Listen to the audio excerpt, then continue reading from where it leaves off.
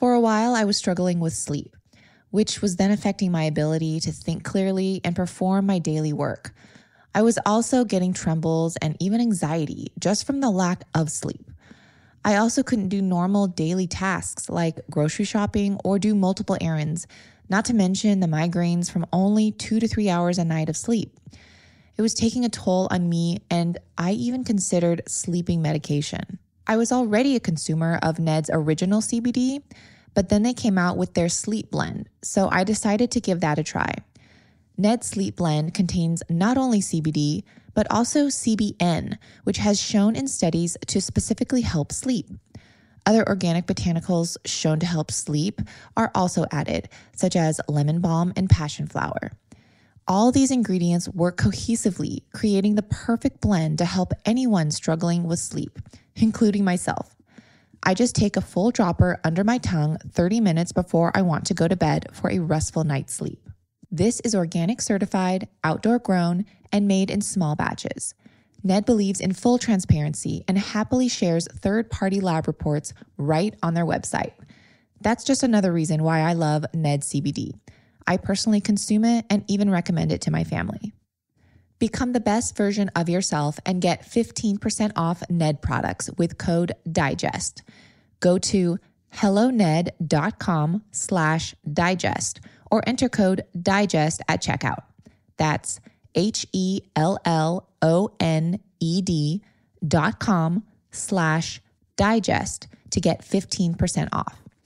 Thank you, Ned, for sponsoring the show and offering my listeners a natural remedy for some of life's most common health issues. It's time for today's Bite of Knowledge. Each country has its own standards for what ingredients and food production practices it considers safe. And some of what's considered normal practice for the food industry in the United States is handled very differently in other countries. And it's pretty well known that rates of chronic disease like cancer, heart disease, diabetes, and obesity are very high in the US. And our country's residents are also experiencing more food allergies and behavioral disorders than ever. In many cases, these conditions and diseases are highly preventable. It turns out that there are a number of ingredients and food additives that other countries have banned, but the US still uses them. So before I list the names banned in the US, I want to explain a little bit how the US government works and how these ingredients are even slipped in.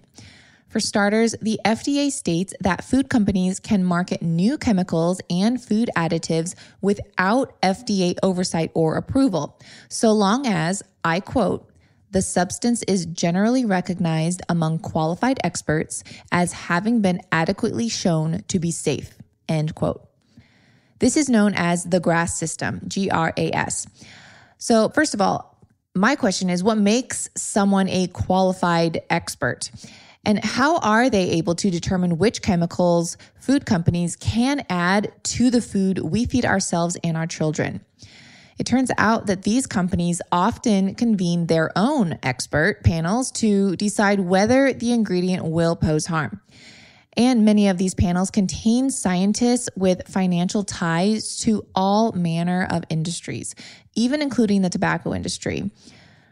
Based on the panel's recommendations, companies then decide whether or not to share the result of the assessment with the FDA. So they don't even have to do so. Also, most of the chemicals on the GRAS list have never had long-term testing on humans and therefore can't possibly be guaranteed safe. Some of them don't stand up to the test of time either. So, for example, BHA is generally recognized as safe, despite the fact that the National Institutes of Health's National Toxicology Program concluded that BHA can be reasonably anticipated to be a human carcinogen. And that was a quote. And then there are artificial trans fats, which have historically been on the GRAS list and added to foods like frozen pizza, peanut butter, packaged snack foods, vegetable shortenings, and ready-to-use frostings to improve their flavor, texture, and shelf life. Unfortunately, we later learned that trans fats were causing upwards of 500,000 deaths per year associated with heart disease. So in 2015, the FDA finally decided that trans fats, or partially hydrogenated oils, were unsafe, giving food manufacturers a few years to remove them from the food supply. Since the ban took place, many food companies have replaced trans fats with ingredients like palm oil instead, which comes with its own set of concerns. Now, let's talk about the 8 banned ingredients that are still widely used in the US. Number 1, dough conditioners. Dough conditioners such as potassium bromate, and I can't even pronounce this other one, so excuse me, it's carbonamide. So these are chemicals used to improve the strength and texture of bread dough. Dough conditioners are often found in white breads and rolls. However, they are possible human carcinogens. For example, potassium bromate is classified as a category 2B carcinogen. Exposure to these dough conditioners are known to cause respiratory sensitivity, such as asthma or other breathing difficulties. And potassium bromate is banned in China, India, Brazil, and the European Union, also Canada. And that other chemical that I can't even pronounce is banned in Australia and Europe. Banned ingredient number 2, brominated vegetable oil, or BVO. So, fun fact, brominated vegetable oil was originally patented by chemical companies as a flame retardant. Fun. But now, BVO can be found in certain colorful sports drinks and citrus-flavored sodas as an emulsifier. Studies have even shown that BVO isn't harmless, but it actually accumulates in human tissue as well as breast milk and can cause memory loss over time. So I'm not sure why these studies say it's harmless if also studies have shown that it accumulates in human tissue and can cause memory loss over time. This toxicity can lead to, in addition, skin rashes, appetite loss, and heart problems, as well as major organ damage and birth defects. And these are all just studies that I have seen and they're linked back to. BVO also competes with iodine for receptor sites in the body, which can increase risk for iodine deficiency, autoimmune disease, and even certain cancers.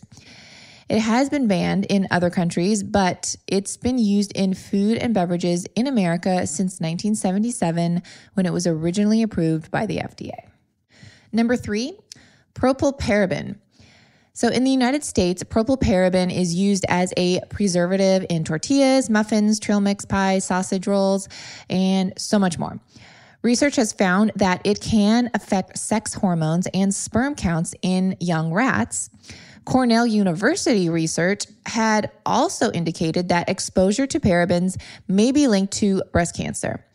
This additive is completely legal in the US, but in 2006, the European Food Safety Authority banned it in food. And in 2015, they went even further, also banning it from cosmetics.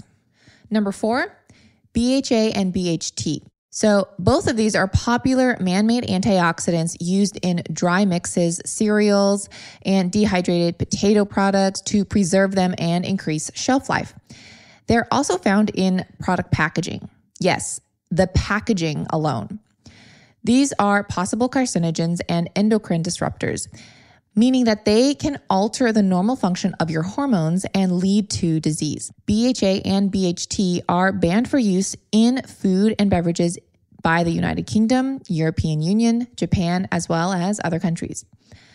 But let me read you this, and I quote, BHA is considered by the U.S. Food and Drug Administration to be generally recognized as safe, end quote. Banned ingredient number 5, synthetic food dyes. So it's no secret that food manufacturers use synthetic food dyes such as blue number 2, yellow number 5, and red number 40 to enhance the coloring of certain foods and ingredients to make them more appealing to consumers. I don't need to tell you that countless beverages, candy, and even baked goods commonly contain these food dyes.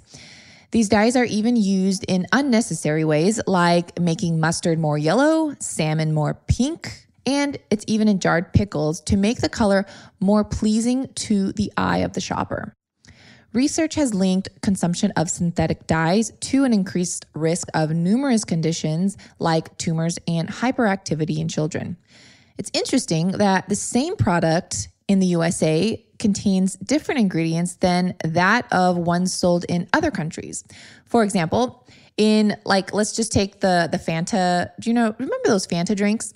Fanta contains actual fruit juice and is dyed naturally in most parts of the world. But Americans enjoy Fanta colored with petroleum-derived artificial dyes like red number 40 and yellow number 6.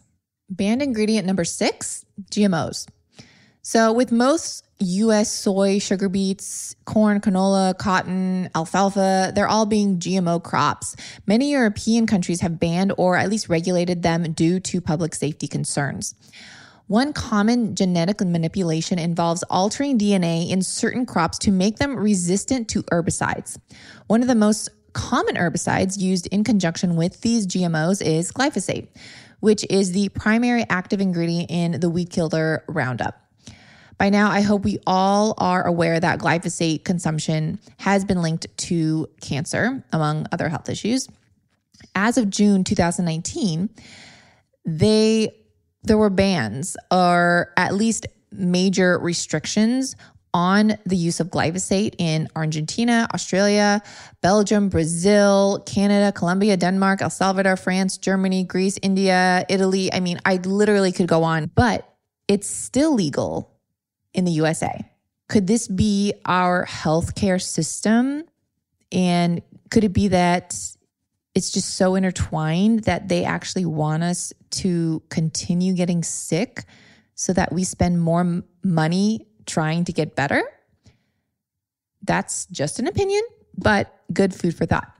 Banned ingredient number 7, herbicides, insecticides, and fungicides. So all of these are widely used on crops in the US. The reason is just to keep them free of bugs and diseases. Meanwhile, other countries see the danger that they pose to humans. There are over 300 active ingredients authorized for agricultural use in the US. These are just another reason why buying organic means so much to me. Number 8 is Olestra. So Olestra, or Olean, is a cholesterol-free fat substitute. The FDA approved it for use in foods in the 90s, and it's still used in certain potato chips and French fries. But Olestra may cause extremely unpleasant digestive reactions like diarrhea and leaky bowels. Consuming a lot of it can also lead to deficiencies in fat-soluble vitamins A, D, E, K, as well as carotenoids. Both Canada and the United Kingdom have banned the ingredient. So if you're living in the US and wondering what we can do about this, well, I mean, we can't control what food companies put in their products, but we don't have to eat them. So just a few tips that you can do to make sure the food you eat is as safe as possible. Obviously, first of all, read the food labels carefully. Eat minimally processed or even better, whole organic foods as much as possible.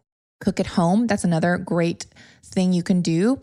This way you have more control over the food you're eating. And educate others. If you're listening to this, you now have a lot of good information at your fingertips. And now you can educate, share this podcast, share this episode with your friends and family, share it for your loved ones, for their own health. And hopefully they'll be inspired to really make the shift and they'll see an improvement in their own health. So that is today's Bite of Knowledge. Hope you enjoyed. Thanks for listening to this episode of Digest This. If you enjoyed this episode, please leave a review in your podcast app to let us know. If you're ever wondering how you can support me and this podcast, sharing it with your friends and family is the best way. This is a Resonant Media production produced by Drake Peterson and edited by Chris McCone. To email the show, message us at digestThisPod@gmail.com. See you next time. The content of this show is for educational and informational purposes only. It is not a substitute for individual medical and mental health advice and does not constitute a provider-patient relationship. As always, talk to your doctor or health team first.